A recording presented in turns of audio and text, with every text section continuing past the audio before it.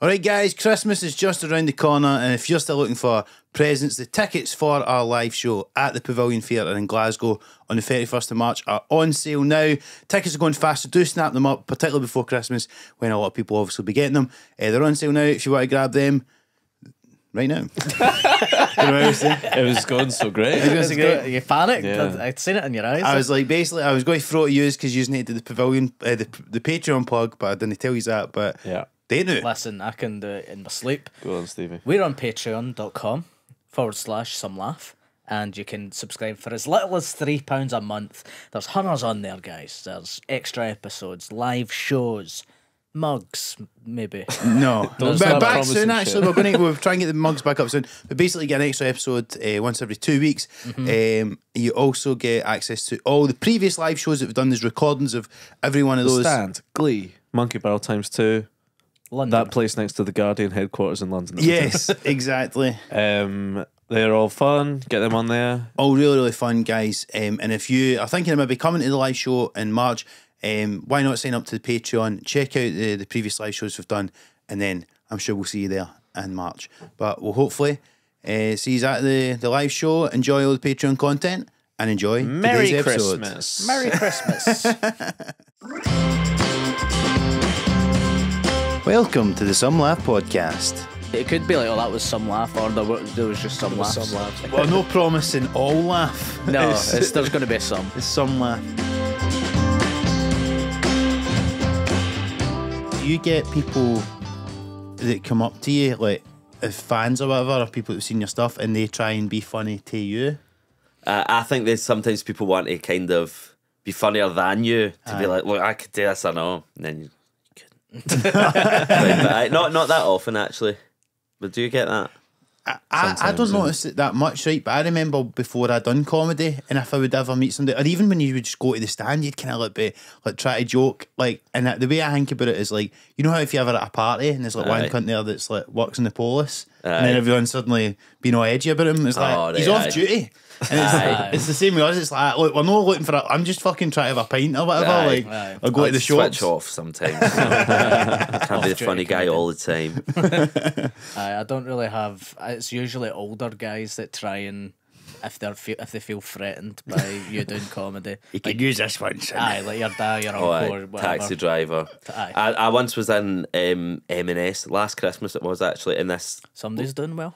I don't listen. Can't hide money. No, I think you should treat yourself once in a while. M&S is a treat, and I think I just spat. Anyway, you should treat yourself sometimes. Salivating at the thought of M&S. So mouth-watering. That's a sponsored ad for Marks and Spencer's. I fucking wish it was. See, that's a brand deal I want. But I know sometimes you need to treat yourself around Christmas, and I think M&S is a nice wee treat. Anyway, I was at M&S last Christmas, and the guy in front of me and his daughter were at the checkout, and I seen his daughter turned around to her dad and been like, "Oh my god, that's so and so." Me, and I can That see her cunt dad for going, TikTok. literally, I can see her dad going, I don't know him, and I'm like trying to pretend I can't hear this full conversation because I'm like, I don't even want to interact in any way.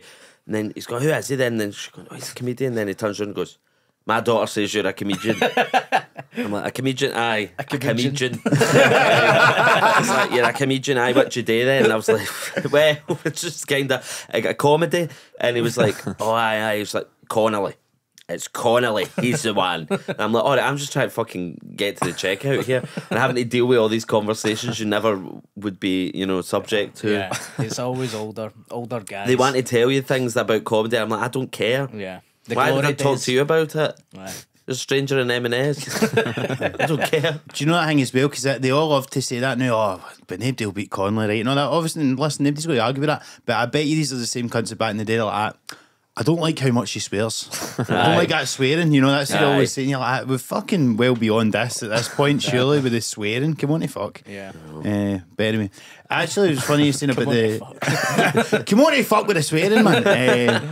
Well, I'm surprised that you haven't done a fucking advert for M&S, Paul. I would. You did. I've seen you do one or two. You must get, because sometimes we get mad, like, emails or offers for my things. You must get hundreds of people asking you to do shit all the time. Constantly. I think sometimes you just have to see like what's a good fit for the brand. No, but you just like you could just do absolutely every like sponsored post that comes your way and then be like absolutely rolling in it. But I think sometimes you have to go, no, I can't do that. Aye. I try and be quite morally sound about it. Like if there's something that comes on, I go, I don't want to. Like Paddy Power, I used to get loads of them, and I'd be like, I don't like. It's one of the things I'm not like.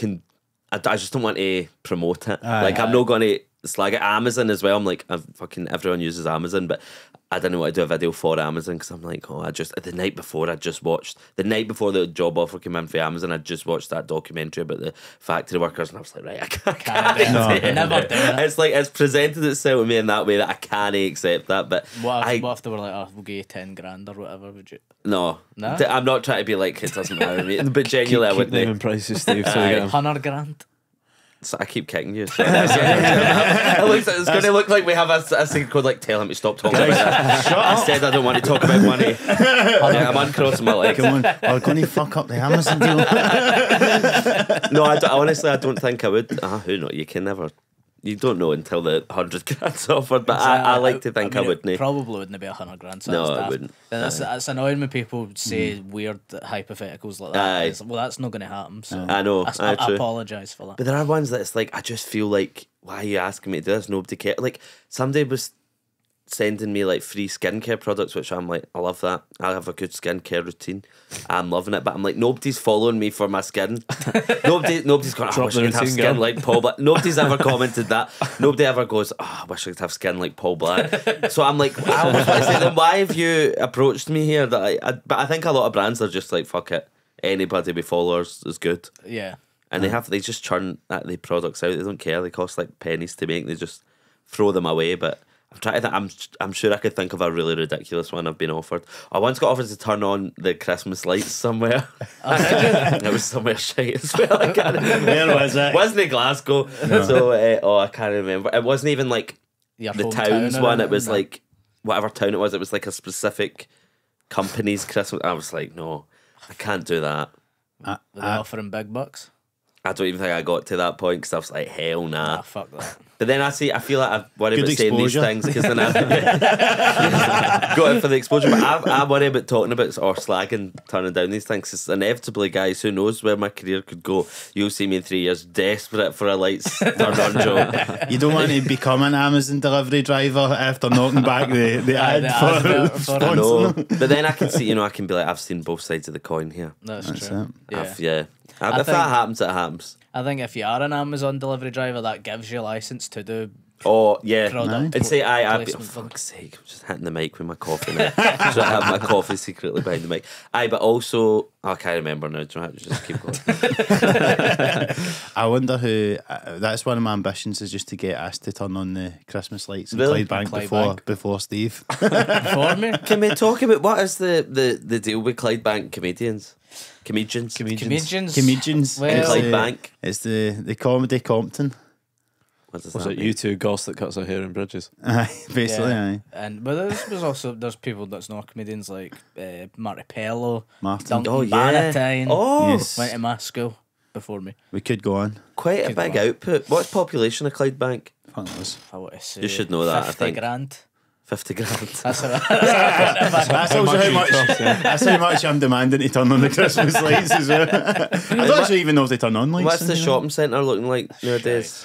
Well, this is the thing. You've got a beef with Braehead Shopping Centre, do. right? But we see coming for Clydebank. Braehead is like a fucking utopia Look, to us. right. Love Look. What's your beef with over here. Braehead? Listen, right, I'm going to address what you said there in a moment, but I will say Braehead has been in my life forever, okay? So it's looked the same. I'm 27. It's looked the same since the day I was born. Aye.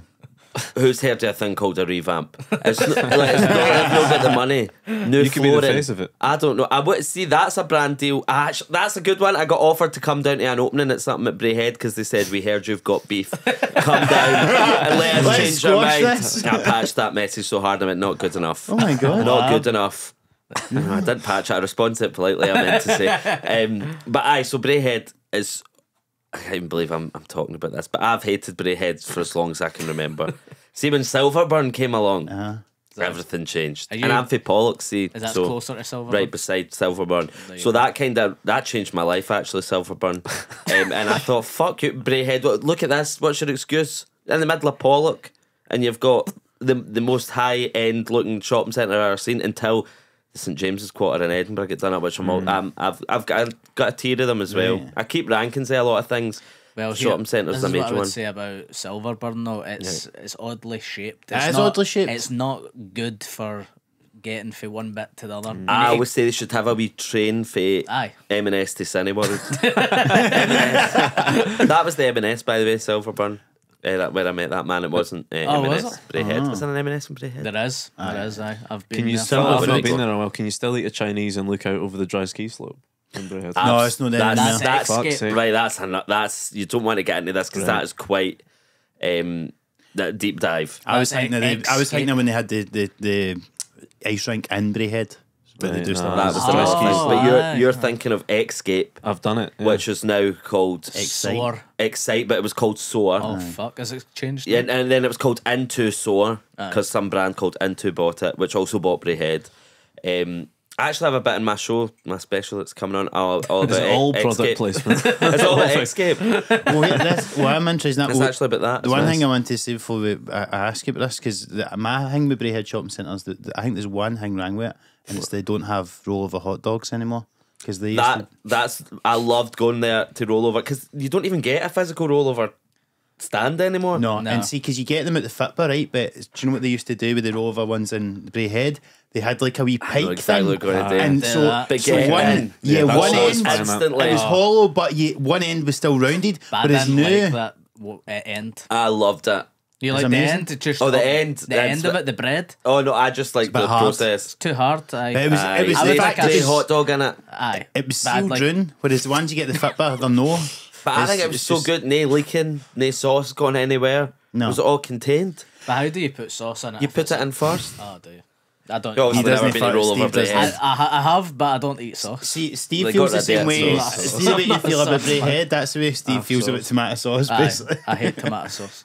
Really? Ah, it's disgusting. I don't even care enough to get in that. Let's- the It's just listeners are stupid. bored of hearing this. It's just stupid. I don't want to talk about it. What I want to talk about is Braehead. Back to Braehead. Right, so Braehead, I think I started I slagged it once on Twitter and it maybe got a few likes, and then I one thing with me, I'm going to commit to the bit. Aye, so is it just like you don't Yeah, it's- actually hate them? It's just No, got I out do, of I control? do, I do hate them, but it's not like it doesn't like dominate my mind every day. Right.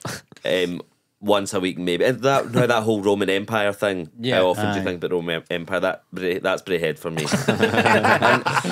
and I think actually one of my friends said to me, Paul, you need to stop slagging Braehead because what if that has like some impact on them and it closes down, then all those people lose their jobs and it's your fault. And I was like, I don't have that kind of influence. You're what brought down the Roman Empire that is Braehead Shopping Centre. But it's the flooring needs to go. Not completely go, it needs to be changed. Would you like carpet or what? But why not? Let's try something. Fucking Eton at this point because they've not changed a thing. Wee bit of carpet in a shopping centre. You don't really see that Don't see often. that. do Maybe you? that's coming back round. But I think that could be nice and retro. Like it's what you go to Braehead for? I'll go to Nando's. You live here, so is that. This is an interesting thing as well because they're actually there's talk. I think it might have been confirmed now that they're going to get a bridge from the bottom Yeah, of Clydebank of Yoker. Yoker to Oh, aye. Renfrew. So that's game going to changer. worlds That's going collide. to change everything. Clydebank Shopping Centre's going to be on its arse when that happens. Who's going there when you Thank could just God. go over to Braehead? That's true. But that known what you as said us, earlier It about is. how Braehead was amazing because you only had Clydebank Shopping Centre. Yeah. So when I first started my beef with Braehead, a lot of people were like, "Oh, you've obviously never been to this one. You've obviously never been to this one in Easterhouse. This one in Clydebank." And I'm like, first of all, I have. Because I go to the shopping centres. Second of all, that's not what I'm saying here. Of course, they're meant to be shite. See, your wee shite ones, they were born to be shite. that was their what they're entire there for. purpose. Much like the people in those towns. As I said, I'm not going to comment on that because I'm not from here. But I can say that. Braehead was seeing its day. It was the Dubai of Glasgow. That's If that true. makes sense. Yeah. It was the way you described it so fondly.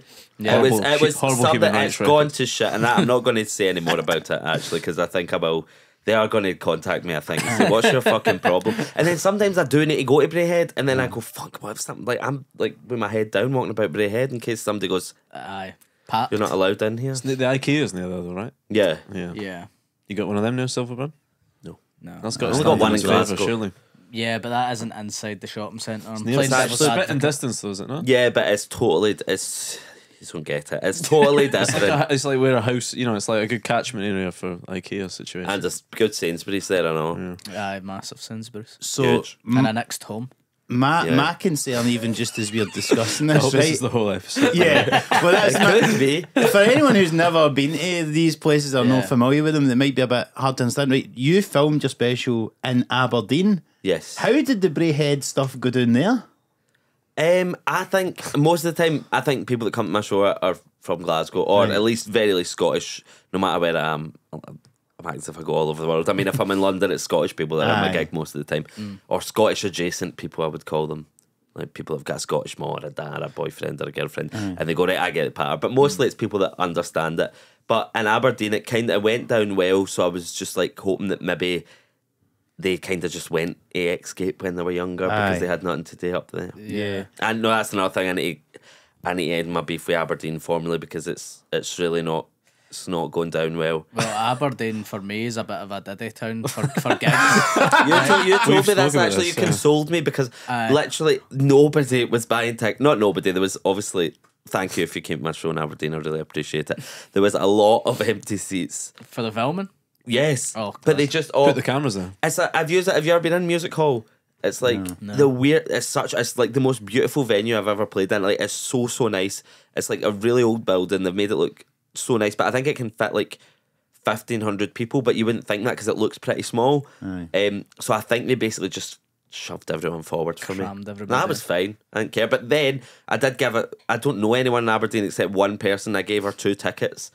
Because I always, you always have some like comps in it. I was like, I literally don't know anyone. I was like, do you want these? Because I'm just going to put the other ones on sale. Not that anyone's going to buy them, but I put them on sale. And so I gave her 2 tickets in the front row, and she texted me an hour before saying she couldn't come. And I was like, fuck's sake. 2 empty seats in the front fucking row. I'm filming this. But I know it was a nice venue to play. The crowd was just not as. Raucous. The crowd was amazing, is what I'm trying to say. And I really don't want to piss them off anymore. I feel like I've done enough damage. But it's probably not as raucous as it would be in Glasgow. No, or because whatever. Glasgow's my hometown, so that And was a lot more. sold out. Yeah. And stuff. Yeah. I don't like playing Aberdeen. Why? You told me this. You consoled me when I was talking about not selling tickets. You were like, "Oh, nobody cares anyway." So actually, if you've got somebody you want to make an enemy of in Aberdeen, I don't it's know. actually him. I just never really have good gigs. Famously, the Fisherman's Dinner was in Aberdeen. What's the fisherman's dinner? I don't want to get into it again. I done a Steve corporate. hosted a corporate. I hosted a Fisherman's Dinner, and it was one of the worst gigs I've ever done in my life. I've never done one of them. I've been offered a few, but I'm scared of those. Don't do the Fisherman's. I won't do the fisherman's dinner now. That's his patch. You've got the residency in the fisherman's dinner. They say you play the Fisherman's Dinner twice in your career. It's done. What corporate stuff have you done then? You ever done? I see you do them I've sometimes. done a few. I've done one recently, and it was all right actually. Like, it's just they're always a bit like there's a higher percentage you're just going to die in your ass. 'Cause Yeah. people maybe it's like What's Night Out or something like that, or an awards do, and And they don't yeah. really care that you're doing comedy. They're there for their wee award. yeah, absolutely. Yeah. It's You want to better do as when- little comedy as possible, really, don't you? If you can Yeah. host it or do a raffle or some shit, it's Yeah. great. But just trying to do it's not a comedy club, so it's just no set up Aye. for that. Or like they're not coming specifically to see that, so Aye. it's just harder. So It's literally corporate, so it's that the people aren't up for laughing. Yeah, and it's just people Which is wanting their sad. dinner and all that. They're shite, but they pay well. Aye, They pay pretty good. at the fisherman's dinner. Yeah. Oh, and the hotel was lovely. Do you get an overnight? Aye. Oh, aye. Hotels are so cheap in Aberdeen. I stayed in when I did my gig. Now the Village Hotel, we've got one in Glasgow, but Yeah. it's so nice. It was like £50 for a night. Was it? 'Cause it was 'Cause Aberdeen. no one's in Aberdeen. Well, you get oil people. I maybe. bet They've got houses. they just live there. No, true. aye. So I was Not a lot of amazed. tourism in Aberdeen. So if you ever want a wee night away and to not leave the hotel, could do that. Go there. I didn't even go out. That's the first time I've ever done a gig and not went out. Ever? And No, that's not true. After you're filming it. Yeah. Because that would be like you'd want to celebrate. Yeah, but after. nobody was there. It's quite a sad scene, really. Yeah, I was like, Do you never get like a support act or anything? no, I did have my brother supporting me in London, but that was not by choice. That was because he, like, people ask me all the time, and I'm like, I'm not doing that. That's so weird to have like brother duo, one supporting one main act. That's weird. Anyway, I was in London and I'd done a London gig at the start of my tour, and we did Leicester Square Theatre, and it was sold out, which I was like, great, amazing, so happy with that. And then they were like, why don't you just do another one at the end of the tour? And I was like, no, I just don't want the pressure of having to try and sell it again. So we sold most of them. I think there was like 100 left or something that we hadn't sold, and they were like, oh, you need to pay like you need to have a support act, or you need to pay for an interval fee. You need to have an interval basically, so they get more people going to the bar. Right, aye. And they're like, if you don't want to have an interview, you need to pay like a grand fee. And I was like, absolutely not. Seriously? Mark Black, what are you doing this weekend? And then he was, is that how you pitched it to him? aye. I said, do you want to come down to London? And he was like, aye, I'll do it. And then It's like he's but then doing he a couldn't- corporate for you. Yeah, he did, what it was. I think you want to pay him a grand for that. Absolutely not. I thought, do you know what's cheaper than a grand? £300. But also, he was fucking phoned in sick to his. I don't know. Well, he phoned in sick to his work, so I couldn't say who it was. And I was like, so I posted support act at this time because I was trying to put like the times on my Instagram story so people knew what was happening. And I was like, Special guest. yeah, special. Oh, that's really. Usually they do that because, like, oh, you know, you're doing a warm up before like, a big arena show or something like that. Yeah. And the opposite Yeah. side of that is I phoned in sick from my work, so I can't be listed. I know, literally, it was like, I said to him, well, I need to tell him who it is, and I posted up my story, and he was like, delete that now in case somebody I work with follows you. And I was like, fuck, right. But it was actually good. It was the only time I've ever had a support act, the only time I've ever done a gig with him, and it was alright. It Aye. was good. But not. But I'm again. a control freak, so I'm sitting there thinking, I said to him, right, you can't do this, you can't do that, you can't do that. I don't like any of that stuff that you do. It's I like, you're not doing that. I'm a control freak. And I'm like, it's not my it's too crass for my audience. And he went, I'm a sport actor, you don't get to control what I do. And I was like, maybe so. But on this occasion, please just don't say X, Y, and Z. And he was like, right, I won't. And then he went out on stage, and I could hear, like, I was standing the wings, and I could hear him going, fuck, what bit am I at? Like, I could see him trying to work out where he was. Then he was like, because he was trying to chop, and then he just went in, and I was like, bastard. Doing a bit of that. Like, but it was fine. It wasn't like a bit that kind of stepped on your toes, though, was it? No, but because obviously it's quite awkward because we have happen to have the same childhood. So whenever we tell stories, it's like, no, I'm telling that one. No, and then, how do you deal with that then? Do you just be like, are you like, oh, more people are going to I won't tell it if you want, but I'm going to tell it better. You might have done it first, but I popularised it, right? So. No, but we do kind of agree on stuff. No, really, that's not true. I just said that to seem sound. We don't agree on things beforehand. But it was good in London, and I think he enjoyed doing it to that crowd. But I love doing gigs in London. They always seem to be the best ones for me because I think I've done 4 now, and they're always. I think it's because it's Scottish people that are missing Scottish patter, so they really appreciate it when they're there. So it's good. I was you talk about being a control freak. Yeah. I'm interested in that because obviously the thing with doing live shows is there is always an element that's like Jennings you can't is our control. control freak. Well, basically, I got that vibe. Aye. Well, you know, somebody's got. I was going to say control freak. I feel like you're, and I think maybe one of you said this before, and that's why I think this, but that you just Organise. this. Yeah. You sort everything out. I'm the And you producer. just show up. Me and Steve ain't shy about that. That's true. Nah. I'm the producer, and that's all their job is to turn Aye. up and That occasionally makes say sense. stuff in Stuart's case, but no. That makes sense. No, but like you know, so that's that's what I do. But what I'm interested in with you is like because obviously, like when you're doing videos and stuff like that online, you can control the whole process and Aye. how it comes out and all that sort of stuff. But obviously, from doing that and then going into doing live performance, like kind of in that order. Then I guess you need to get used to that element of randomness where one night can be amazing, the next night not so Aye. much. Yeah, I think that took a while at like kind of adjusting to because I'm like it's just I think the Fringe is a really good way to learn that because you're literally just doing a show every night and you're like that one was amazing, that one was alright, that one was shite, and it's Aye. like how can this be happening? It's the same show, like, but it's just It's like it gaslights you, doesn't it? yeah, Like, you're like, oh, you're amazing, you're the best person at this festival. The next day it's like you should die, you should retire, you should move to Aberdeen. But you've never had have you ever had like a bad gig? Because you've all your gigs have basically been to like fucking huge theatres and stuff, haven't they? Have you done any like? Have your own audience anyway? Small I had my own audience, I Yeah. suppose. But no, I've had one where it wasn't bad, but I think, did I tell this story when we did the podcast at the Fringe? I can't remember if it happened about me doing late and live. Had I don't told that think you'd story? maybe think done so. it by then.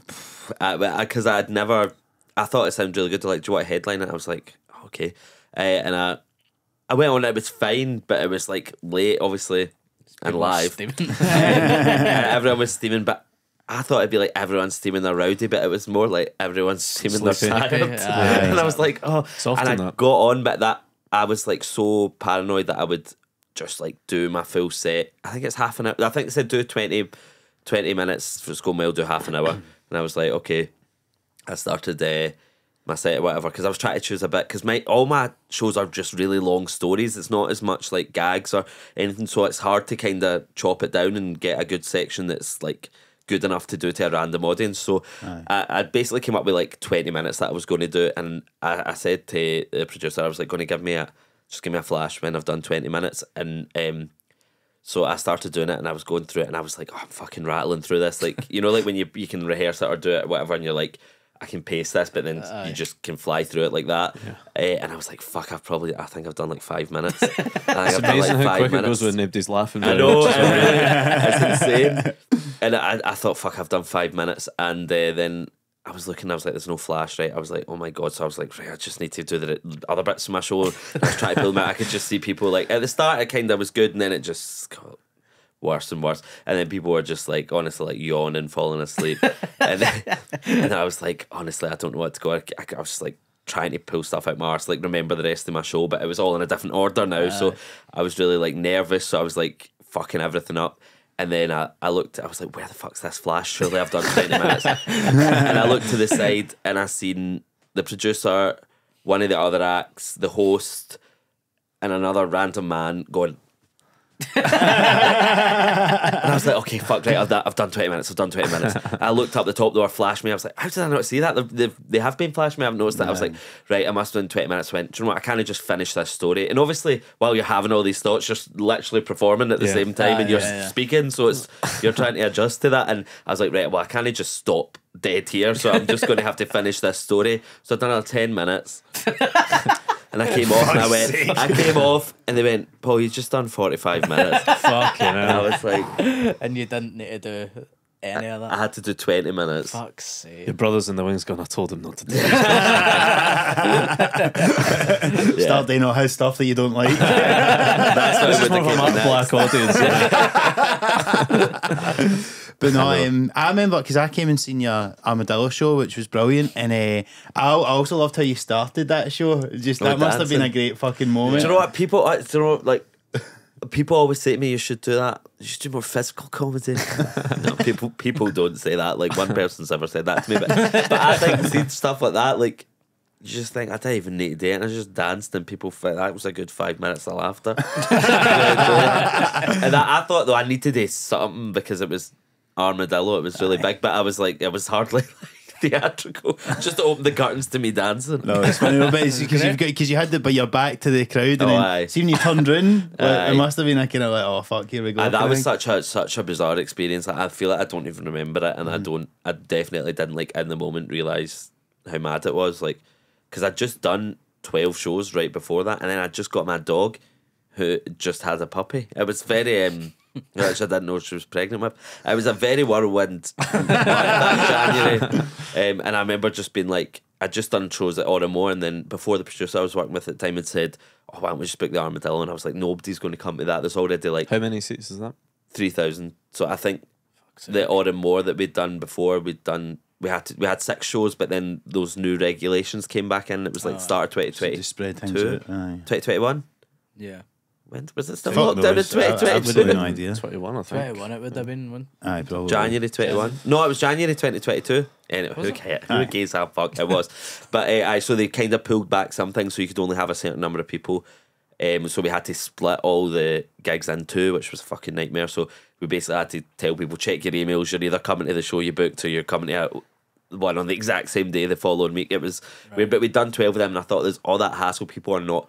That's already like, I don't know, like 1,000 people are coming to that gig. We can't like try and sell the armadillo, but I don't know. You ended up I think I was at my peak then. I don't think I could do it now. No? No. Maybe I'd need to take a wee break for doing shows and then do a comeback. Because you were posting more regularly, Yeah. then do you think I'm that such a helps? flop these days. I just don't. I don't have any. I don't know a point. I think I'd basically just quit my last job, and I was like, I really have to like get my arse in gear here if I want to make a living doing this. And I think I was just also it was like started during lockdown, and then like just posting stuff all the time. I don't know what crack I was on that time, but I was posting non-stop. I just had ideas like that, and then I just kind of slowed down. But do you think it's like more of the because you've been doing it and it builds up and you're like the pressure of these have to be just as good as these before, even though when you were doing it before you're just kind of doing whatever you want. You didn't really care, like you just did it for the sake of it. But I think so, and it's like I think it's hard as well because see me like it's different for like I see if you like made music or whatever, right? You can put out a song and people can listen to that song again and again. Say you only have like one song that's popular, right? People listen to it again and again and again forever. Aye. But it's like with a comedy sketch, like people do come back to it and stuff, but it's not like something people go, I'm going to watch that every day. morning. Aye. Like, but people might listen to the same song every day or like most of the same song. So I think you don't have that kind of returnability for your output. So if you put like, I don't know, I'm making this so fucking businessy, but I think in terms of like putting stuff out, you could put out 100 sketches and then people are like, well, what's next? Aye. You're like, what about all them? Yeah, they're never satisfied. Aye, so you need to. And then if they come to your show, you can't do it live because they've fucking seen it They go, already. I've seen that. Aye. So it's really tough, actually. No, What was it you did before? I was a runner, so like not an athlete, like in telly. TV Telly, film. aye. Aye. For who? The BBC? Sometimes, maybe once, Was or it twice. like A terrible job. aye. Terrible job. It was actually good because I learned a lot about obviously the industry and whatnot. I'll ask you who treated you like a cunt once we've stopped recording. I can tell. I'm going to tell you because nobody. I don't think anyone even knows who he is anyway. He was in Pirates of the Caribbean. And he was Antonio Banderas. and it was Keira Knightley. No, it was this guy. It's like this Welsh actor. I can't even remember his name, but I'll Google it after it. And he was so fucking rude to me. This was one of my first runner jobs, and it genuinely like made me like go like fuck this. I'm not doing this. Like I was on a film in Wales, and I went and I asked him if he wanted a coffee, and he went, okay. I went and made him. I brought it back, and he took a sip. Well, he took a sip of it, and he went, I'll tell you what, Paul, take that back. It tastes like you've stirred it with your dick. I was like, sake. who the fuck are you talking to? And then I was like, that's what I should have went away and done. But I went away and made him another coffee. And then he came back and he was like, he would just like blow his nose and like throw hankies on the ground and be like, can someone get that? And I'd be like, I'm like, fucking tell you. When this, it was just, I think, I didn't have that many bad experiences, but I actually had a bit in my first show I done at the Fringe that it was not the one you've seen at Armadillo. Aye, the one before that was called Worst Case Scenario, where I spoke about that job because there was another job I had with this actress, and she was like, we're filming in this big old like Edwardian mansion, whatever. It was like a short film shoot, and it was like this big beautiful house that I had to keeping clean as the runner, which was just like impossible to do because there was the guy who owned it had a dog who used to just walk about and it was like deaf and blind. It was just shit everywhere constantly. So I was constantly just cleaning up this dog's shit on this film set, and one of the actresses walked through the shit on the way to our makeup trailer, and I was like, oh, excuse me, I don't know if you realise, but you actually stood in shit. You probably clean your shoes. And then she was like, oh, I need to clean this shit off my shoes. But like, obviously she didn't say it like this, that's a bit literal. But she was like, oh no, I need to clean my shoes, but I don't have time. I need to go into makeup. And I was just looking at me, and I was like, oh, I can do that. She's like, no, you're not doing that. No way. Thank you so much. Like all in the same breath. I was like, oh, it was just. But it's a fun job as well because it's always different. And I'm like, I couldn't clean shite off a shoe. You'd be surprised. But it's not even as if it's. I mean, if it's Amazon money, I would be doing. Aye, no, it's not. Amazon it's not at all. like, so that's what you do for Amazon. I paid partnership to clean shite off my Aye. shoe. So you get like a lot of patter off it from jobs like that, I think. Because you're constantly working with like the most insane people and with the most insane egos, so you get like all sorts of characters out of it. I would probably do it again, but I was shite at it as well. I was terrible at it. I've never been good at a job ever in my history. My first job, I was a shake artist. A what? A shake artist. What's that? Making milkshakes. Oh, right. And Silverburn. Oh, right. Not Braehead. I see why you're fucking saying they're good now. Eh? Still on the payroll, are you? No, that business I worked for doesn't even exist anymore. Is that so, right? Yeah, it's actually quite triggering to think about my shake artist days. What's the secret to a great shake? Well, this is actually, I'm so glad you asked, because people... Hold on. oh, Hold sorry. that thought. So just keep going. No, We I need had to to capture unmute this this. gold. The secret to a shake. This big shake Cliffhanger. turning us off. Oh, it's my eye came back to life at all. No, Aye, it looks Do you know fine. what? It looks better than it did when you walked in. I feel like you've just said that. Nah, you say sweet. that to all your guests. It doesn't look bad. Looks fine. What do you think Was it just it no is? reason? I've been just getting a lot woke of this. Maybe the cold or something. I don't know. Like, I'm scared it's pink eye. Have you got Yeah. something in it? I don't know. Hiding something up there. Aye. Sometimes that happens. I walked So, past yeah. my therapist the other day in the street. He was at like the doorway to where we would normally be, and I was just walking past. But you know how like some days your eyes just watering for no reason. They My look- left eye was like streaming, and I waved at him, but I And must he's just like, look no, like I was not crying. now. This isn't scheduled. Like, I knew he was touched in the nut, but fucking hell, just walking about greeting. I used to go to a therapist and I stopped going because I thought he fancied me and it was getting awkward. Really? Really? I don't think maybe he probably didn't. I Did think you it call was him just. it, like, I think you I fancied didn't. me? I didn't say that, but he was just very, very like his thing. He said to me that like on his website, I realised after it said that he only works with gay men, and I was like, that's fucking weird. That is really weird. I was like, why are you going? I'm only like that's the only thing I know in my brain. So that's. But I was like, that's so weird. I was like, yeah, because you fancy them all, especially me, and that's why I'm leaving. And then when I left, he gave me a book called How to Be Less Stressed. I was like, that's shit. Not worth the money. Did they ever come on to you or anything? No, but it came on to me emotionally. No. It'd be like, that's valid. And I'd be like, okay, stop trying to fuck me. It's too much. Paul, what's the secret to a great shake? Well, I'm so glad you asked because I've sat on this knowledge all the time. Nobody ever asks. Nobody ever says, oh, does anyone know the secret to a great milkshake? Can Because I I- do. Can I hazard a guess? No, not yet. Wait, I'm not done. Sorry. I go about my life offering to make people milkshakes. Nobody ever wants one. I love milkshakes. Thank fuck. Honestly, all my friends, anytime I'm in my house, like, who wants a milkshake? They'll take the piss out of me. I go, why do you offer it? That's so weird. I would have a milkshake every day if What do you I like I think in you yours? Vanilla. Well, I don't really Have a think. vanilla milkshake every day. That's what Steve hang ever buddy. Oh, Are you like more like a vanilla like milkshake from McDonald's? Is that what you're thinking? I hate them. Like you would I go to want real- a An steamed American milkshake diner. vendor I and want ask for a vanilla. Vanilla milkshake. I want vanilla ice cream with milk inside it. That's what I want. Chocolate, a bit of chocolate. No. Chocolate chips. Do you know what I do Mint like? Aero, blended up. Mint? Yeah, that was my mint madness I used I to like- make, I but like mint, mate. we'll get into that. Nah. If I'm feeling frisky, Scottish tablet. Okay. It's actually not a lot of flavour in that when you blend it up. Salted caramel. I've got beef with salted caramel actually. In many ways, Well, that I one's do. off now. Oh, fuck's sake. Just as we're getting into the good shit I here. know. Nah, I don't But- like chocolate ice cream. No, that I wouldn't do that either. That's like why it. I will tell you now, most places don't make good milkshakes. Most places that claim to sell milkshakes don't know what they're talking about. Right. Because a real good, and I'll say this again when I have to on camera, but this is just to you. I mean, we are still rolling. We'll probably get this for the I think audio. this We've is, got the wide still. Well, this is man to man. I'm about to tell you right now. Right, okay.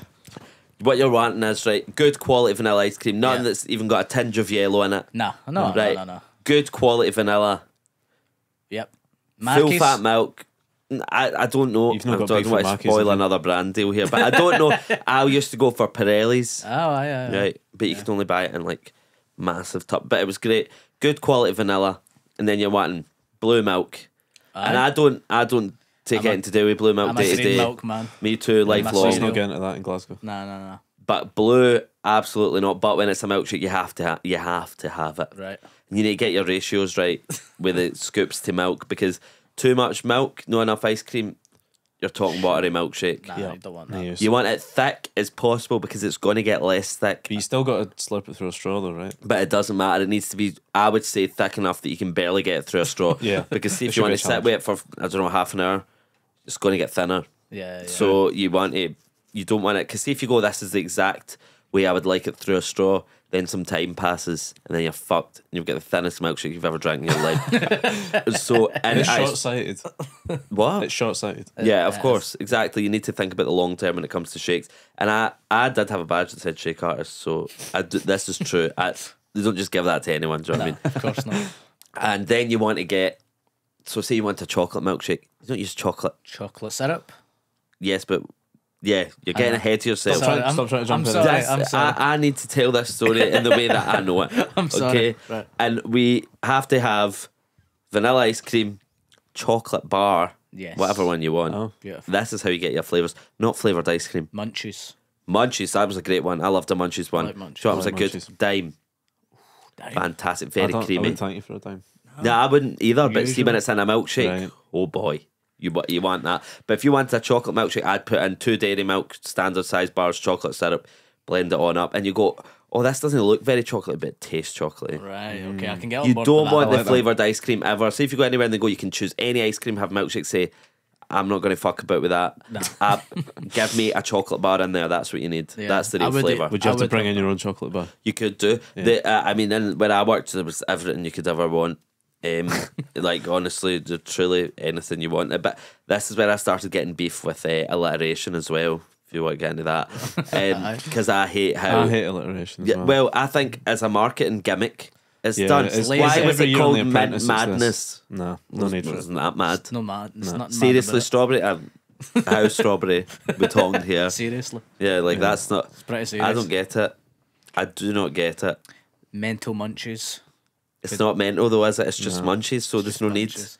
How do you feel about those? You ever had one of those milkshake like machines that you get? It's automatic. I've never had one, but I find them think quite like, you get them thrilling. in a good petrol station, yeah, don't you? Yeah. I've never had one, but I'm intrigued. But I No, feel like they won't They're be good. They're I good. feel like the petrol station's really taken off in this country. Petrol stations are doing great.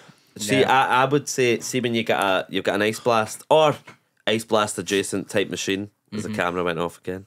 It's funny. We'll take a break in a all wee three minute. cameras have gone off. We fixed the first one, second one went off, and then he fixed 2 and 3 went off. Aye, it's fine. Well, We'll that's finish outside this and then cutting. we'll finish this story and we'll take a wee bit. Aye. It's going to be a cunt if I edit this one. But no, sorry, what were we saying about the petrol stations, right? Petrol stations are really taking off. You've are. got your slushies. You've got your Milkshakes. Milkshakes. You've got Subways and petrol You get stations Greg's nowadays. in some. Even Yeah. this, every petrol station has got like either it's like a Starbucks or a fucking Subway or As it should. Spa, Yeah. something that's. But why are people going to petrol stations to hang out nowadays? Why? Don't know Why if is that's that? true, is it? It's like Alan that's- Partridge. That Yeah. kind of feels like. Do you drive? I do. Do you drive? I don't drive. I was going to say I've got this new sixth sense when I know when people can drive or they can't. I was actually going to guess that you both couldn't and you could. So Really? I You was feel wrong. like I can't drive?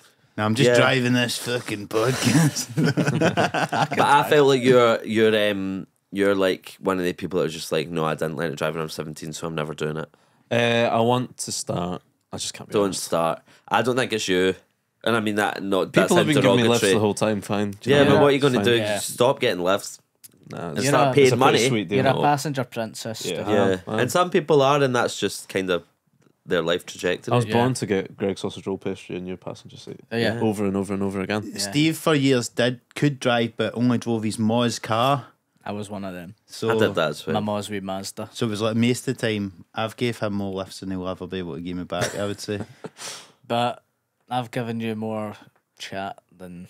Just giving you content and friendship. Yeah, I've given you company on those long is true. journeys This is that true. you would never have had. That's priceless, you know, which is why I never asked you for petrol money. I say all of my friends that don't drive, I'm like, they think that cars run on goodwill.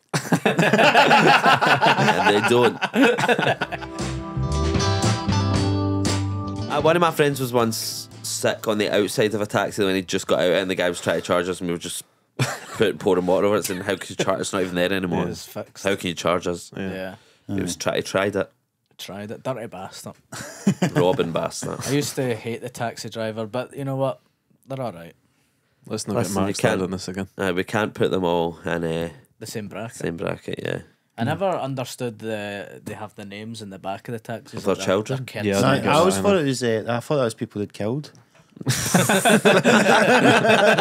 like a badge of honour. Yeah, the victims. Yeah. Wow. That's people that tried to bump me and I fucking took a baseball bat out of the taxi. People who soiled the taxi. The soil list. Top 5 soilers. So do you remember your first ever gig? Yeah, it was at Edinburgh Fringe 2021 Wow. in a car park. Oh, I think we spoke about this before. yeah, I can't yeah. remember what we spoke No, about we have last time. spoken. Don't know if we did touch on that the last time actually, but That was it was when you couldn't do gigs inside, so we had to do it at that castle terrace. next to Edinburgh Castle, basically. Aye. That's right. It was actually a beautiful venue. They really. Was your first gig an hour long? Yeah. That's crazy. I don't know how I would not do that. You've done it all the opposite way. Backwards, yeah. So I remember I know bumping people into you in say that Edinburgh to and me. you were doing 10 minutes and you were freaking out. Yeah, I was. And that was one of the worst gigs I ever done. Really? I was supposed to do 15 minutes and I think I did 5.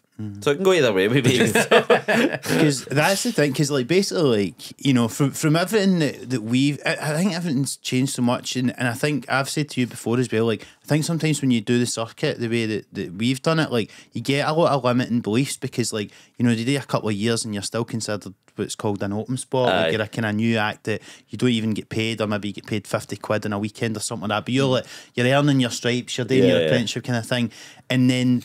What's great about like then the first time you'll do like a solo show at a Glasgow festival or a fringe or whatever is then suddenly you get your confidence going, oh no, I've done the whole show and people laughed and I'm like a real comedian. And so I think it's only then you can kind of escape that a wee bit, but there is still a thing that we get drummed into is like you've got to get stage time and do however many gigs before you can think and like what's been so like interesting watching you is like you've done the online videos and then you've transferred that to the live show and it's good. And you've done the years that we've done, but you've still managed to. I always feel a bit like I'm scared that people think you haven't kind of earned your stripes or whatever. I think like because if you didn't do like gigs in a bowling club for 10 years, then you're not allowed to be a comedian. That's the thing. That's sometimes an old belief though. Like people did just when we started out, it's like you need to do the bowling clubs, get fucking hairs on your chest. You want to be a comedian. You want to be a comedian. A good comedian. A good comedian. You do Clydebank Bowling Club. That's what you did. That's what they all done. Connolly did that. Bridges. Connolly. But I do think there is something of like you know like. I've been so impressed as how like you've without like much live experience you've managed to take to it so easily it seems. But I think it's like if people do like theatre or something like you know or just acting on stage like it's like they would go in and do a full hour like of their first job maybe like they would go and you know so I think it's just because stand up is so comes down to time slots all the time because you spend so much of your time doing a 10 or a 20 or a whatever that I think. If you actually just don't think it through a stand-up lens, it's not that crazy to go and do an hour. Yeah. Maybe it is, I don't know. No, maybe it's pretty crazy. You have to be good though to hold crazy, someone's attention for an hour is hard. Yeah. With no experience. Do you ever just like doing stand-up and you just think, I don't want to do this? All the time. Yeah. Do you ever get that feeling? Yeah, it's usually if you've been doing like the same material over and over and you're bored of it. I would usually get that. I can't be fucking saying this shit again. Sometimes you're doing like 6 gigs in a weekend. And you just think, fuck and this. like you do like your first minute and they're not a great audience. You're like, oh, I'm fucking sick of this shit. Or you're doing a bowling club. Yeah, exactly. But so did you have a lot of like acting experience and stuff? I think we touched on before in the live show, but stuff you do talk about in your show about you and your brother doing stuff with your dad. Oh, aye. But It's like an old Victorian. So do you want to just explain for anyone who doesn't know, without touching too much on what you cover in your show? But I don't care if you're going to watch it. You're going to watch it if you know this is a condensed version. But when I was younger, my dad was like a pastor or a preacher. I don't really know. I don't think he got paid for it. I don't know, but he didn't have a fucking job. Open spot preacher. So is that what you done in your bowling club gigs?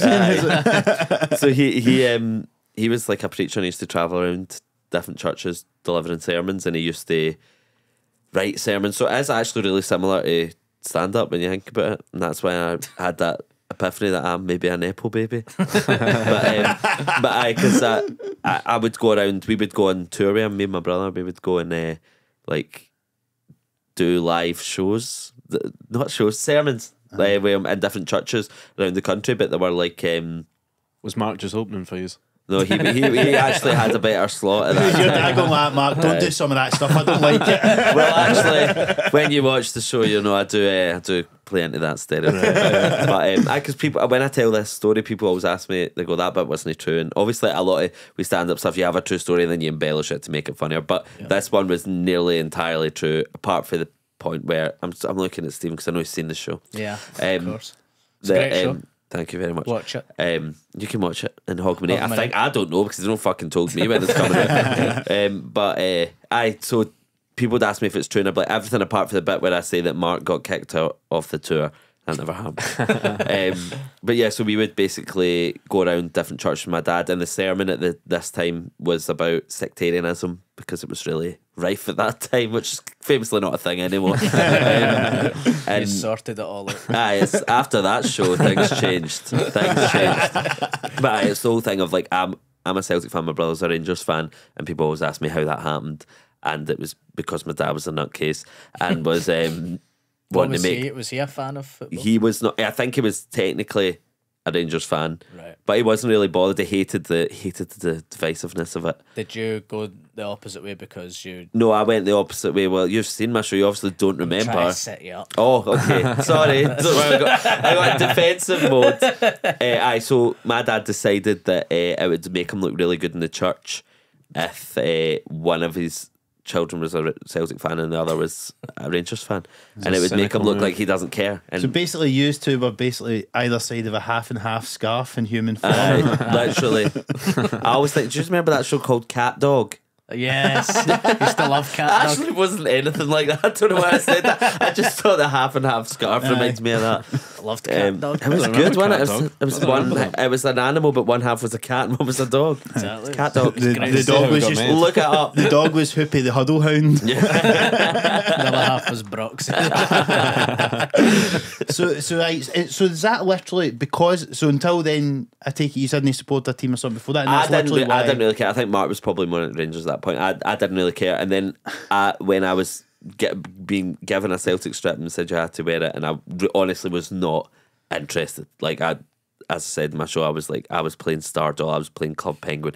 I didn't give a fuck. But my dad made us wear it and then do a whole show about it. And it was, I don't know if what's that famous thing? I'm Noah Billy, he's a tit. That's it. Yeah. That, I don't know if that happened. Did they use copyright for that? I think so.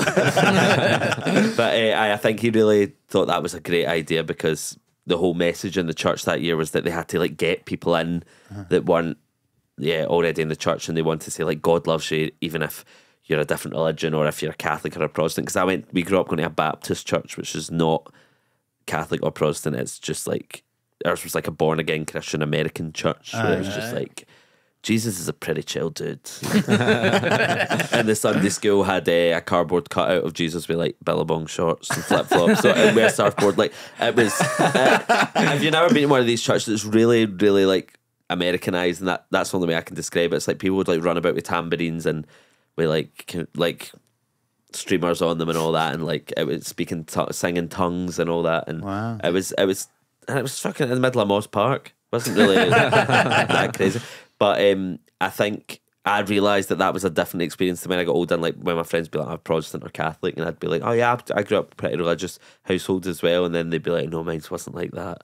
And then the Catholic church, and I'm like, oh, you didn't like sing and dance. There's no dancing. No, it was like kind of more gospel. Yeah, that's what the vibes there were like. Oh, and like Catholic church, like you must repent and fear God. But this one was just like, Jesus is awesome. There was actually a song called Jesus is Awesome, I think. Or it was along those lines. It's on YouTube. And it would just list that Jesus was better things. It would be like, cooler than Spider-Man, cooler than Batman. They really got into the children's minds. Because I thought that was a good song when I was a child. But yeah, so to impress that type of audience, he came up with this idea that we should be different. I think he is cooler than Batman. Yeah, Jesus. Yeah. Jesus? Surfer Jesus, definitely. Surfer Jesus, yeah. Exactly. Batman's just a guy who's rich, isn't he? And Jesus was hot. Yeah, I think we have to admit He's that. ripped. Yeah, carpenter. Lovely locks. A good trade. Yeah. A good trade. Didn't always dress well, but in my church he had as I say, billabong shorts. So you can change that. Yeah, you Did can have one of those necklaces with like shark's teeth on it. So you went from that. So between that and then starting to do videos, did you had any other background in performing or anything like that, or writing or whatever? No, I did win funniest person at my school prom. So I got Steve's that, done that yeah. as well. Fantastic. well done. Aye. At your Fuck school you. prom? Yeah, we had prom Americanized Yeah, Glasgow. So did we. We had prom. Aye. You didn't have prom?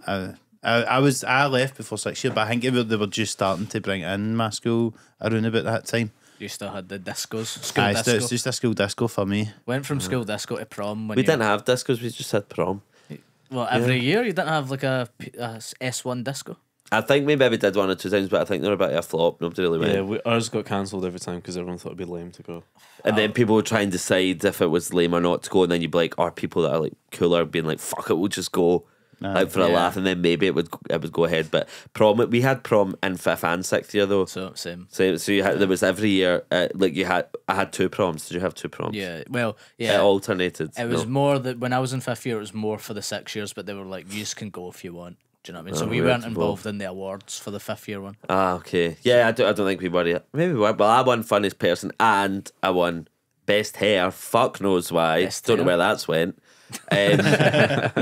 And I won best couple with my then girlfriend. Did you? Wow. Life comes at you Still fast. together? Happy as can be. So yeah, the awards don't mean everything. It's Yeah. not about the awards. But apart from that, I don't think I had any sort of performing experience. I don't know. So it all kind of kicked off then later on, pretty much with the American tourist Aye. video. Yes, it did. Kicked You- off. No, you had more before that though. I didn't you? had a few before. That was my third. Yeah. I remember it. It was the first one was that Courtney. stop filming me Courtney visit, but that's actually not me at all. It's I literally flip my hair and then switch the camera to Mark, and it's all Mark. That's so that's true. really his line. Who wrote it? It was off the cuff, so him, I guess. Oh, really? Well, But then It's me to say. so you put It's on that, my Twitter account though, and I'd already built a following for just been having funny tweets yeah. with no videos, just funny tweets. Interesting. Which is So harder. it's I built up, and then we kind of used that platform as a springboard. That's great. And you had like Ghost Boy and stuff. Yeah, like yeah. that. So we did that. So we had that stop filming Courtney one, and then that kind of went viral. Didn't do it for a while, but I was working as a runner in it was like this film charity or something. I don't know. I was working there, and I met a producer who was like, "Why don't you?" Because I was like, "Oh, I want to work in TV." I'd always wanted to work in TV anyway, as like writing and film and that. So I was like, "Oh, I'll could probably get into it a bit easier if I just put my own stuff out that doesn't really need a good high production value because it's comedy, so it doesn't really matter." And the place where I worked at the time let me hire out their equipment for free. And my wee cousin, she went to college doing like TV and whatever, so she filmed the stuff for us, and we'd make like mockumentary sketches. So we made one. We thought, let's actually make a sketch from the stop film me Courtney characters.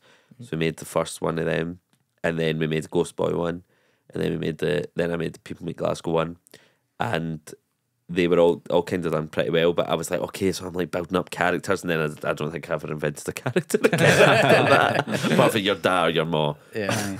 And because it's like more situational stuff, or like it's like archetypes, like the cunt the Glasgow that lives in London, Aye. like, and then it's like just one of the ones that It's like because TikTok changed it. Because see, when I love doing that stuff where we'd have like properly film it with a camera and a boom and all that. Like it would be like a proper set, not proper set, but we would actually put more effort into it, and then did that for a while. And then I did a few for like BBC short stuff, it was called at the time. Yeah. And it was like I remember, I think they paid all right at the time, or at least I thought this was all right because they'd never been paid before. I think you got like 600 quid a video at the Yeah. time, and I was like, that's insane, that's amazing. Yeah. But it was like my cousin filming it, me writing it and acting in it, and then whoever else was acting in it. So it was like wasn't really that much, but we got paid to do it for the first time, and I did a few of them. It was like a Nightmare Neighbours parody. I did a few of them and something else, and I really liked doing that. And then I kind of stopped doing stuff for a while like that, and then lockdown happened. I started doing like more just TikTok ones where I didn't need a camera, or crew, or Aye. you didn't need anything apart from yourself, and then that really blew up. and then I started doing live stuff. Yeah, And because you then- realise that without putting in even half the effort, and that's getting so much more views and stuff. It's just you're filming it like that. Oh, and, aye. and it's like, so what's the point of actually getting Aye. a fucking boom and all But that? now I think I need to go back to what I was doing To that? before. Right. I think it's I think because I'm like, not as many people do that now, and I feel like everyone, like, see people that would never ever dream of putting stuff on social media. Like, see when I was like, even just after I left school, when I first started doing like sketches online, like I would absolutely be mortified doing it. I'd be like, I can't believe I'm going to post this, but then they would do well, so I'd be like, oh, it's okay. But I know like people that I knew when I was younger would probably like, well, that's weird to posting that's quite random.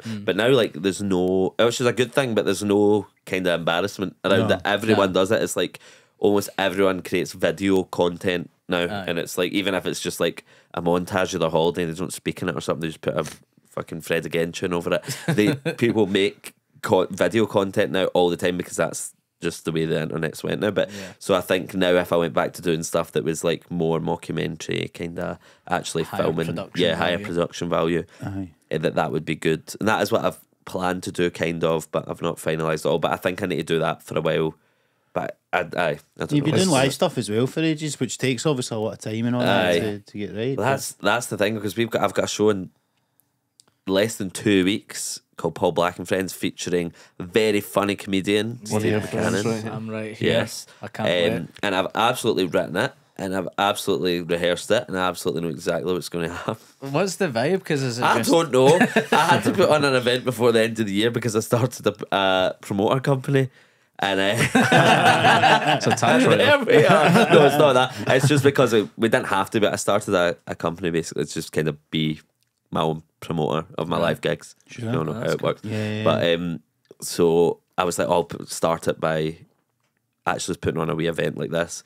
So I don't need to do a full new show yet. And I thought it would be a fun variety thing to do. People do, comedians do shit and friends all the time, do Yeah. they? So Aye. I thought it'd be good, and it's less pressure. Yep. And I can put the pressure more on the acts that are taking part. Who else is Um, on? Susie Reds, Susie Reds, Susie the Reds, legend, Josie Josie Josie Long, Long, Yeah. and friends moi, of the show, friends of the show, friends of the pod. friends of the pod. Was it 16th of December? 16th Yeah. December. Will this go out before then? We could do if I if don't there's mind still either tickets way. to There's go. 4 tickets left, so Snap them up. Is that actually only 4 tickets then? Aye. Alright, fuck it, we're not putting it in. How many seats? I think it's at the Royal Concert Hall, but it's no, like, see when I post that, people are gonna be like, you're doing a gig at the Royal Concert in 3 weeks and it's like 2,500 tickets. This one's the new auditorium there, Right. so I think it's like The wee room. $550. That's still Still lovely, eh? I was very scared because I did not give a lot of time to sell them, but No. Didn't I need it? Then they need it. No. But Well. back to your TikTok stuff, because like I think you did like strike a chord at that time when you were doing them and stuff, and you had such a great run of like so many Yeah. brilliant ones. Like do you know the one I was always annoyed at, because it was just like a sort of idea I'd always sort of had or written down or just would think it's about. always the way I've got that happens all the time. You go, see, if you just don't do it, somebody else is going to Somebody's do gonna it. do This is it. It's but only so many ideas. that thing about simply the best. Oh, I'm surprised somebody hadn't done that before. Surely they had have. I'd never seen it, but again, it was such a great idea, because I always used to think it's funny because you're so familiar with the tunes, the rival teams, that you find yourself singing it sometimes, Aye. and then you just encapsulate that so good. And because there's no getting away from the fact that whoever you support, and particularly if it's Celtic, some of the best a good tune, and like in public you'll do that Of thing. course. One of the best, actually. Facts are facts. But yeah, that was when I was like, oh fuck. But like, yeah, that and like obviously that London one. There's so fucking many. Like, and but you had a really good run, and I think you were one of those people that like, because obviously when you put out these things now, like I'll have people come up, like if I'm putting up stand-up clips, and I'm like, oh, you're that guy for TikTok or whatever. But I feel like you put out so many that all hit, that you went for being that guy for TikTok to, oh, that's Paul Black. Like people knew your name and like Sometimes, Invested. maybe more so than they used to, but I thought it's still get that that guy, as well. and yeah. guy is on a good day. So TikTok, it is genuinely like, I don't know what you need to do for people to know your name more, but I feel like it's just you're that guy that does that. Yeah. Like I remember someone telling me like, I love you, I'm obsessed with you. They kept saying all this stuff. They're like, honestly, you're like my favourite person ever. Like I like watch everything you do for for the first video you put out, like all my pals know how obsessed I'm with you, and then they went, took a picture of me and they were captioning it, they went, what's your name?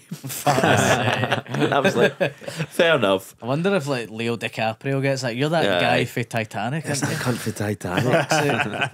I like Robert De Niro's like, you're that guy for Dirty Grandpa. It's a classic role. I'd be interested because like you spoke about, obviously you done characters, and then obviously you do stuff where it's like, I suppose maybe more situation based, or it's like you just have an observation. Like that one I thought was good was the hang of it. It's like, it's like your mom after a night out, or like that's so weird. See, that one people always talk to me about, but it's like, I remember literally being like, I need to post something because I need to keep up this momentum here. And I was literally like, I think I was in like my cousin's house, and then I was like, she just had this random wig, and she went, I just do something with that. And I was like, I don't know what to do. And she had a house coat. She had her mum's house coat that had her name embroidered in it. You can't even see in the video, but I was like, I just put it on, and then it's just. And then you put that man face filter on you as well. That's a good one as well, because that almost gives you a little bit of, you're less vulnerable. People, even if people don't like this, they don't actually know it's me. But there was something so good about that for that one, because it just made it that wee bit more like, as if it's just like. But I think videos like that, when you do like your mom, your dad, like eating like that, people are just. Everyone goes, but yeah, I'll have the exact same parents. Like it's so weird, because it's like you tap into something that, see, a lot of the time, because I do things that are definitely based on like my mum or like my aunties or something, and I'm like, I know that is the exact words they say. I'm not trying to generalize it to make it more appealing. Then people are like, my mum says that exact same thing, and it's like, wow, we're all more similar than we are different, guys. Well, that because there was one, I think it was the Christmas or something. It's like wee bits. I'm just doing wee bits. Wee bits, and that's like a that's like a phrase my mum would say and stuff like that. And, but I think sometimes they say that, don't they? The more specific it is, the more universal. The more that's how you universal. should try. And someone said that to me years ago, and I remember that really sticking with me. That you should just do, if something's really like specific to your experience, then it can, as the room, become more universal. And I'm like, it doesn't make sense. Doesn't make sense. And then I suppose that's how it blows up, because then everyone shares it in the WhatsApp groups and stuff. Like I've got a mate who lived in London for years that is that guy that you done like that video of, and then it's like everybody shares it in the WhatsApp group. That's you and all that stuff, and that's how it builds. And it's ones like that are always good because you know that people are going to do that. So it's kind of like you like that. If you tap into something that you know is so like. People can slag one of their pals with, and that's good because you know tag your pals. And would you have that? Tag a friend like this in the comments. Who's a wank? But would you have that in your mind a wee bit, or would you? Sometimes I think, say with anything that's football related, like obviously the initial People Make Glasgow one, or the what I did one where it was like the police went. Do you remember when? Was it when Rangers won the league? Was it a George Square thing? I remember that. The protests, not protests.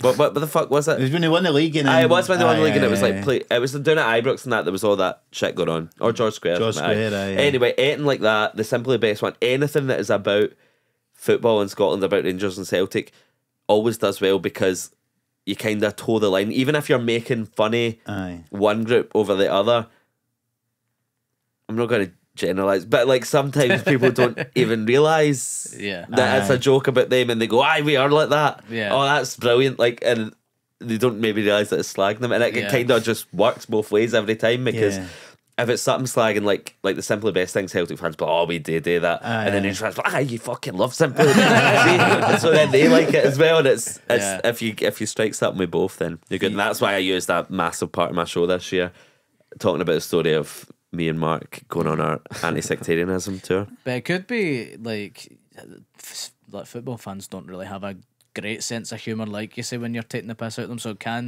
sometimes we've had pals who have put out football specific. And yes, we're talking about Chris McCarthy Boyd. I was actually talking about this the other day, thinking that I felt so bad for him that day because he was getting pelters, and I'm like, he's such a nice guy. Very funny. I edited the video for him. And you made it worse. But I was right before I put out that Northern Ireland bit that I've got to say. Oh yeah, of course. And I was thinking I was going to get the hate he got, and I thought every cunt was going to love his bit. And so sorry, it actually went quite the opposite for Mark.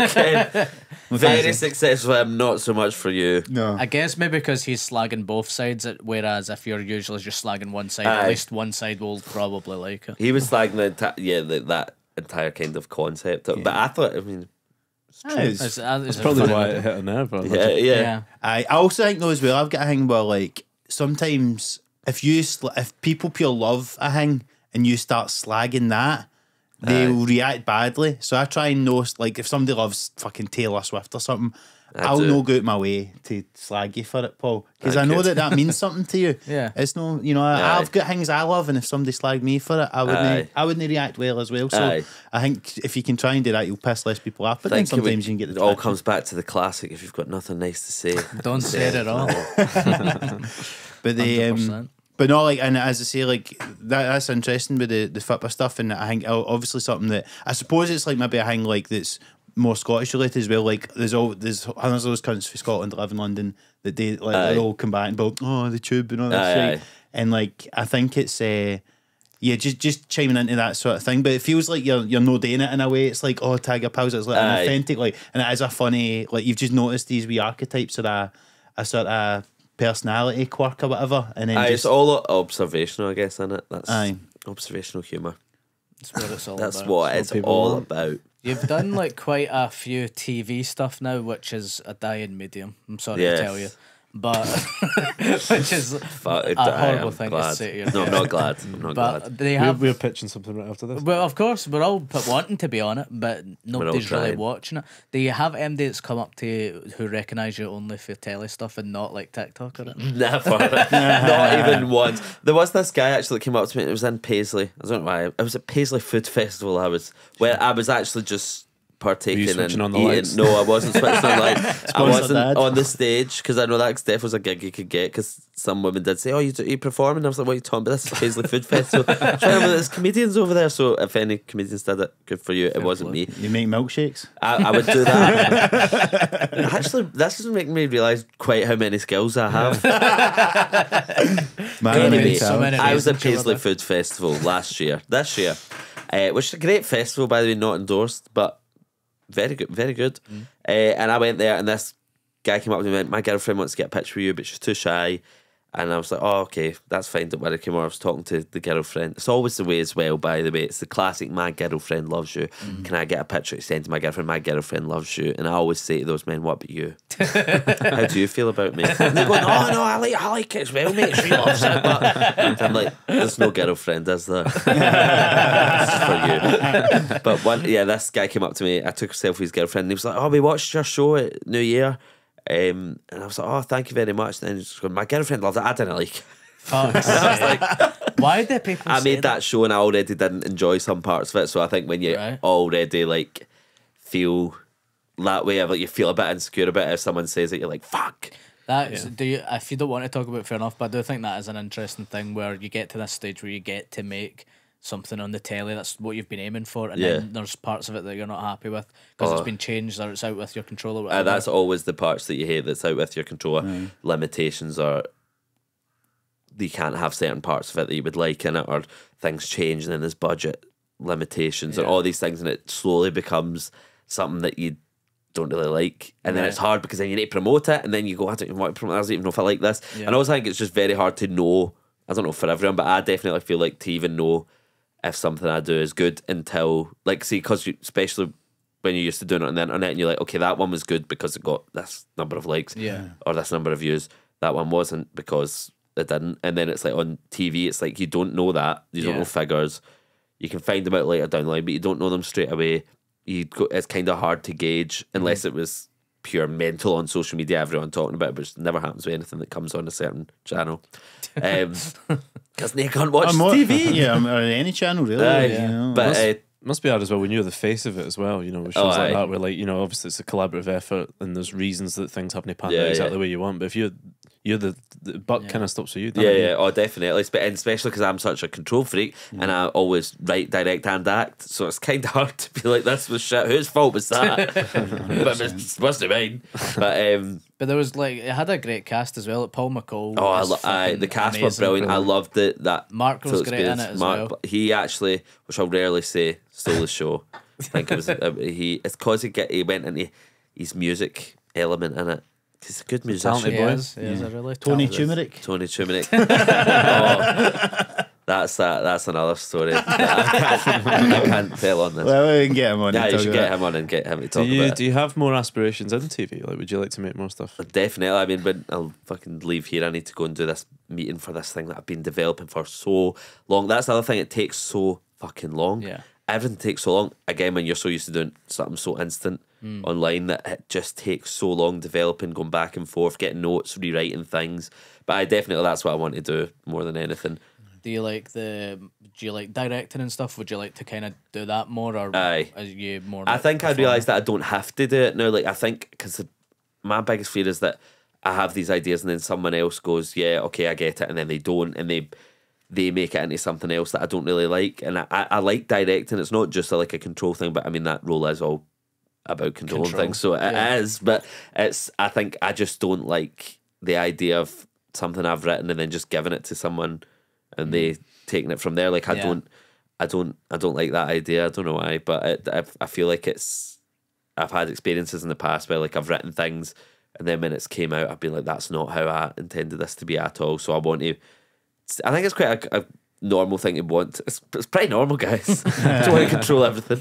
No, but to write something and write it and imagine the end product. Yeah. So, like, it makes sense to direct it, you know, because you're like, I wrote this, so I know exactly what I want it to be, so I should be in that role. But do you get to that stage where you're like, if you've never directed anything, because it's not just like, this is how I want it to look, it's like, you need to tell, lights go there and all that sort of shit. There's so many things, and then the edit as well, and you're in but I do like that element as well, because that's another thing where something can completely change and become a totally different show. Like, I remember when I was in college and we were doing a thing about editing, and I remember they showed us an example of, like, someone had re-edited an episode of Tracy Beaker, but to make it look like a horror film called Duke.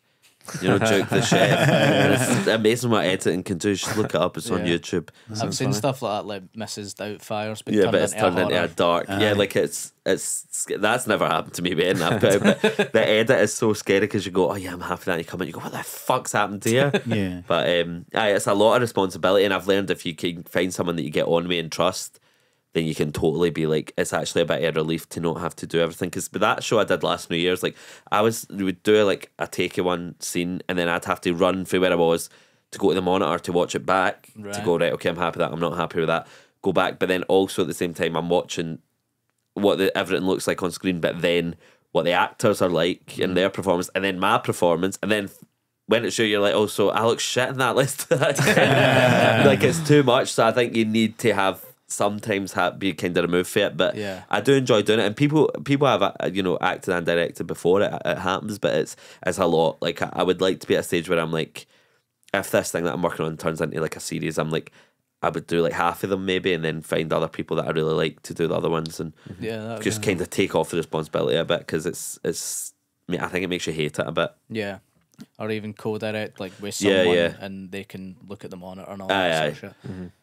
I was listening to Limmy's autobiography the other week, and he was talking about that when he first done Limmy's show, and like he was like, kind of, there was stuff that he didn't know a day because he had it on his head, but he didn't know, like, to Mm. storyboard and things like that. And then obviously by the second series he'd kind of got up to speed with that sort of stuff. But it has a lot to do in, like, like, chucked just on your own, chucked in at the deep end. And I guess, well, it's a similar trajectory for you as well, like doing the online stuff and then moving to that. Because I suppose that's the other thing as well, like, into, like, whatever, if there's any other prominent person, particularly if they're face Scotland, thanks, like, the thing that we always fear as a stand-up is going, well, you're not as good as Kevin Bridges or whatever. And I guess Limmy's the one for the online stuff. Oh, definitely. I think, but that is like, I think I've said this in every interview I've ever done, but like, Limmy's like the number one for me. I don't think there's a funnier person on this earth than Limmy, and I love everything that he does. So, I like, if people say that Cunt thinks he's Limmy, I'd be like, aye, fair enough. I'll take that.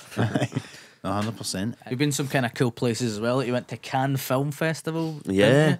How was that? It was good. So I don't know. It was good, but didn't really do what it was supposed to do for me. But I went on holiday, so it's fine. But because I'd written a film that I was trying to sell, basically, and it's What's interesting. That process like? It's insane. It's like, first of all, Cannes is like, I didn't realise. See, when like the festival's not there, it's like, and no offence to anyone that's from there, but it's like Blackpool vibes.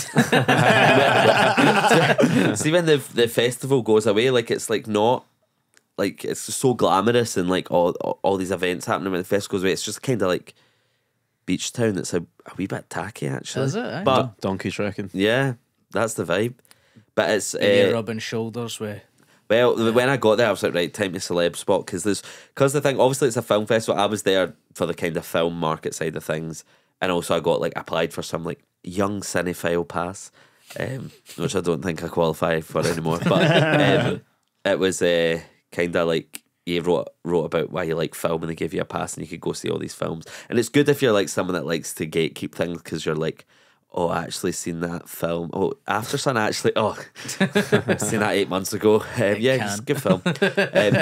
But yeah, so you got to see loads of good films. You got to go to loads of good events. But then the market side of things is really difficult, because it's most film festivals are just total like business. Like, it's total money making thing. It's like, and it feels less creative, because you're like, oh, I thought this was all people that love making things and love writing and love directing. Then it's just like pitching to someone to buy it so they can distribute it, and it's like, it's a weird experience, but I really enjoyed it. But when I got there, I was like, I'm going to see what celebos are here, because they just bring them over for anything. Aye. Like, there was like a Magnum party, as in like Magnum ice cream, Right. and Kylie Minogue was there. You try to make any a milkshake. I could, which I wouldn't recommend, because it's not good quality ice cream. Oh, really? Sorry to Magnum, I will take a Magnum. I like a Magnum as well, but if you're talking, Double you caramel. want to blend into a full milkshake and you're pushing it after me stick. It's nice. The chocolate as well. Come on, it's not. Anyway, good what's the quality. lives you seen, Can? Sorry, Come on. right, so the first one I seen 3 times in the one day.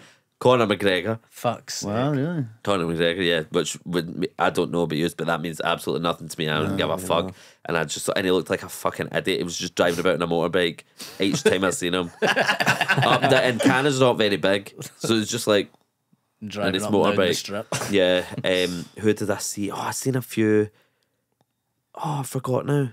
I definitely seen more famous people, and I caught a glimpse of someone really famous. It was like Kate Blanchett or something. I can't remember. I've got it written down. I like the idea that you would go and get a film made from Can, and then, you know, you'd would have love that that. out, and then people still would come, you're that cunt for TikTok. Me winning an Oscar. You know that people make Glasgow. I'm so sure.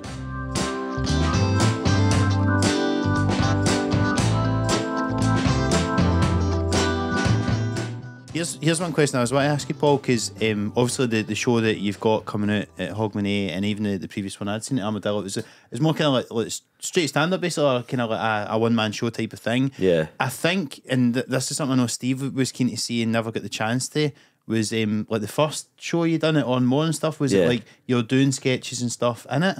Aye, so there was basically, because that was the first show I'd ever done. I think I started with like what I thought was stand up. I don't know what it was, but bit of just me storytelling, and then into a sketch with a well known character, and then bit more stand up into another sketch, bit more stand up into another sketch. Done. Hame teeth bed. But so this one was just completely, and then the self care era one, the one after that was like a kind of like parody of a TED talk. I guess I saw that one. Yeah, you all seen that one? Yeah. Thank you. Very good. Very good stuff. I don't know. I look back now, I think I don't know, but it was me with a wee clicky thing going through PowerPoints. So that was like another kind of, I suppose, gimmick. But this one was just stand up. And I don't know what one I preferred. I think I would like to do more sketchy stuff live, because I really loved your show where you just, as you said, weren't on the stage at any point. It's the way forward. No, but I did like the sketch on. But if I would, obviously wouldn't bump that idea, I would just do sketches on the stage. Because did you see when you were talking about that first one? Did you do the sketches live, or did you show sketches on? Like, no, I did them live. Screen, yeah, so it was just. But was it material that you'd previously done? In No, the video? no, it was like new stuff. Yeah, Yeah. That kind of fit into the full show. Like it wasn't just like random. It kind of made sense. But it was. I did like doing that, and I think it's actually a bit easier. Maybe not easier to write, but easier to perform. It breaks up, because stand up's fucking long. Yes. I'm always going to say, like, am I only halfway through? And then I go, I don't really like this bit. I like the bit after that. I wish I was doing that right now. That's what happens in my head when I'm. Yeah. Anyway, Paul special about it. Leaves to Scotland, which I love, and I can't get You enough can see of. him looking for the flash at the back. you just see at the end it'll go to the crowd. There's a guy like that. It's in Aberdeen, my favourite city in the world. Yes. Great city. Well, listen, I think that about covers it for this week. Thank you so much for joining us, Paul. It's great to finally get you in.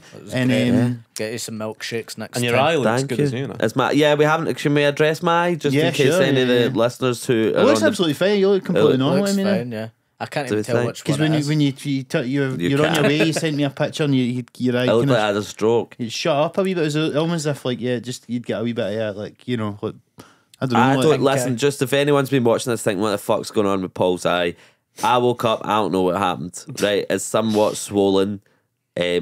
I don't know. It caused me to be half an hour late to this podcast, which sounds like a really, really far-fetched excuse, but it was real this time because I'm late for everything. I normally lie, and this was the truth. I was trying to find a way to make my eye not be swollen, but it didn't work. Is it pink eye you can get from It's not farting pink on eye. a pillow? It's not pink eye. Is that That's not what I have. No. I've just got traditional swollen eye. A sty. A sty. Yeah. A famous I didn't sty. want to know if I don't want to say sty because I didn't really know what that is, and I don't know if that's a lump on your eye. No, it's just a wee lump. Is pink eye just conjunctivitis with a different name? No, I think conjunctivitis when your eyes stick together. I've never had that. I used to get a wee bit when I was younger. It's just like a wee bit of crust in your eyes. No, it's more than a wee bit. Yeah, serious. It can be a lot. It depends. Yeah. Horrible shit. Yeah. Anyway, Paul, what have you got to plug? You obviously have your special coming out. You believe it's Hogmanay, but it'll be on iPlayer. I don't know when it's. Somebody fucking tell me, please. Aye. It's coming out in the festive season. Yes, BBC which we are in the Scotland. middle of. BBC Scotland, BBC iPlayer, I believe it's called. Paul Black Nostalgia Live in Aberdeen. Yeah, there we go. You'll have done that live show already with Steve as well. Paul Black and friends. Yep. And it was fun. It was amazing, wasn't it? Fun. I loved it. Anything else to plug before you go, Paul? I don't. Still follow you on the gram and TikTok. I'm sure everyone does that will be watching this. Do that if you want. Gonna plug your Dare program?